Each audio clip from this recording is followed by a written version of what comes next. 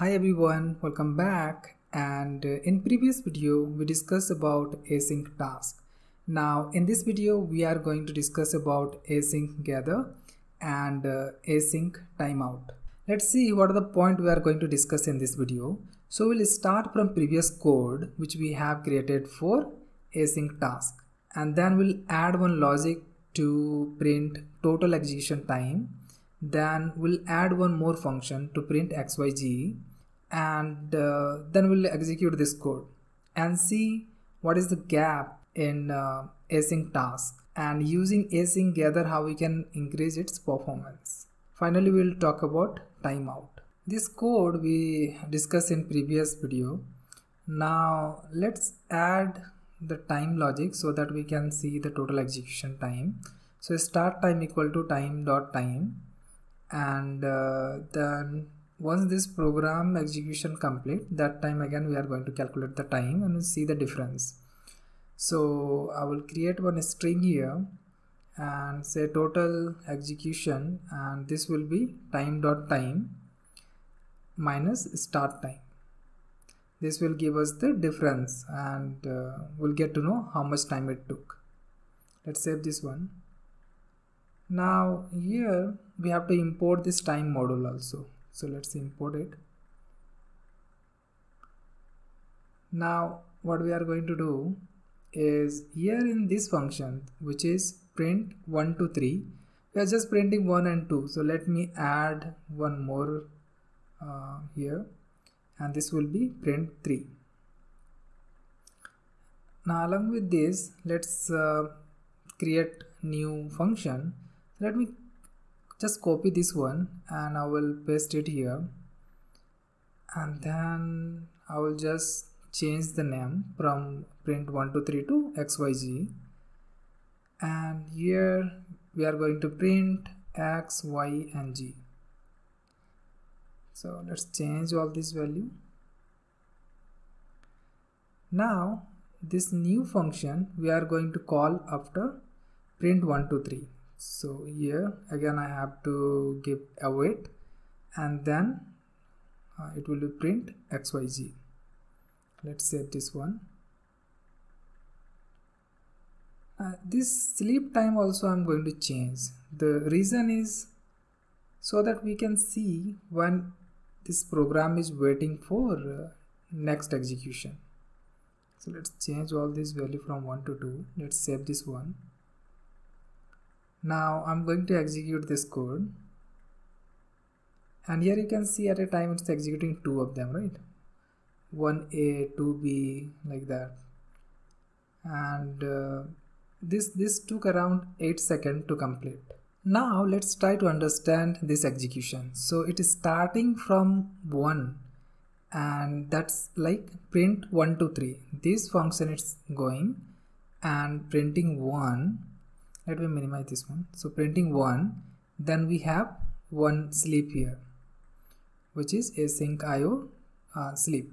So again command is going back to the main function, and at that time it's calling this task, and this task is printing A, but again this task is also going on sleep. So this command is going back to the main again, and it's waiting for the next function, which is still like we are executing 1 to 3.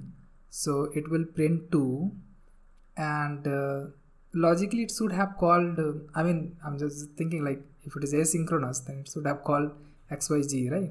But that's not the case. So first it will complete 1 to 3. Once this function is getting completed, then it is going to the next one, and then you can see here it call xyz and just printing x here. And when this function is going for sleep, so at that time it's again calling this task, and it's printing C there, because C is the only left one, and that way this print ABC also getting completed, and what we left with this function which is print xyz. So it's printing y, then it's going to print the G, and finally it's printing E and G at last, right? So that's the logic what we have here. So at a time it's just printing two of them. Now let's see how async gather is going to help. So I'm going to comment these lines, and then here I will write await, then async io dot gather, and here I will pass all these functions.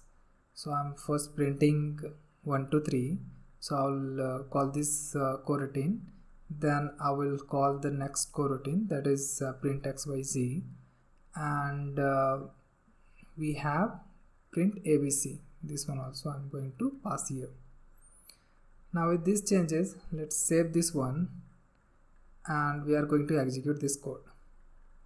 And this time you can see it's calling 3 at a time, right?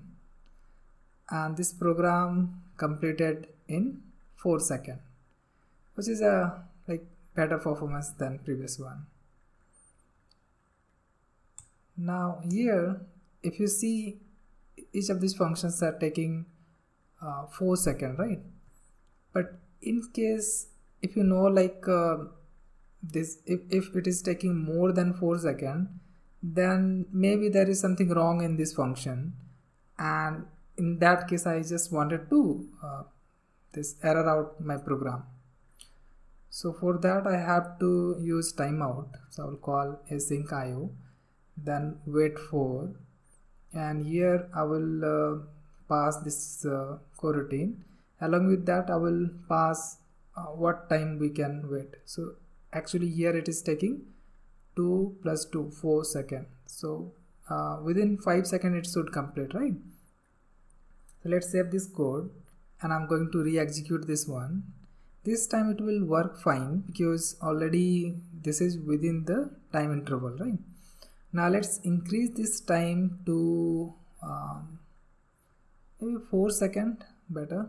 So now this is 4 plus 2, 6 seconds it will take, and here I'm waiting for 5 seconds. So when I will execute this code now, it should error out.